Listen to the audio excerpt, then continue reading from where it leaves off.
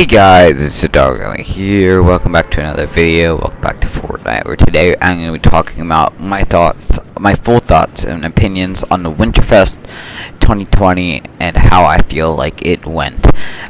So yeah, let's get into the video. Winterfest 2020 is coming to a close. It's as I'm recording this, it's Tuesday, December 29th.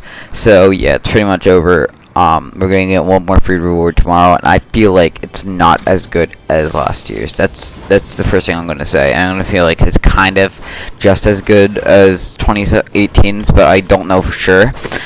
It definitely wasn't my favorite. It was better than Halloween this year, 100%, because I did not really like the Halloween event this year. If you guys didn't know about me, I didn't really like it. Maybe I'll start to like it the more I think back on it. But as of right now, don't like this Halloween event that much. But this Christmas event was pretty awesome, in my opinion. Of course, I think the skins were actually the worst part about it.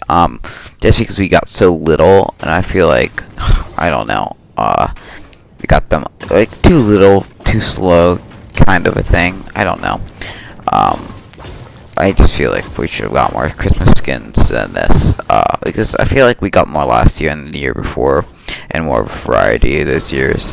But can't really complain because we got a pack and stuff, and we of course don't really have, you know, stuff to like what is it, to you know, like a skin coming back, like a really rare skin. So yeah, we don't have stuff like that. But yeah, I don't know if it's the best year ever. I don't even know if it's better than 2018's. I'm not gonna really count the other years, but one thing I'm really grateful is that Fortnite gave us 2 free skins again this year. I feel like Fortnite has been really generous with stuff like this. I really wish they brought back the Winterfest cabin to do it though, because I feel like we got so much rewards last year. Like mixed with the Star Wars stuff, it was such a good year last year. I really wish I made content there then. I meant, but yeah, them giving us free skins in general though, it's insane. It's just Fortnite's really generous with the way they do things. We also got the Wakanda Forever challenges during kind of this Christmas update kind of a thing, and we also got the spy challenges, which was a bit random, but I do like how they made you play other game modes to sort of you know, advance and like get some rewards. I got everything so far. There's one more reward tomorrow, but yeah, and I'm pretty much a pretty big fan of the free items that we got. I think they're pretty dope.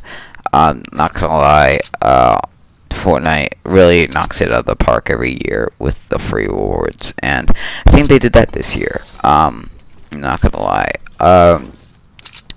They don't have to do free rewards, but they do it anyways, which it's awesome. Fortnite's so consumer friendly, in my opinion.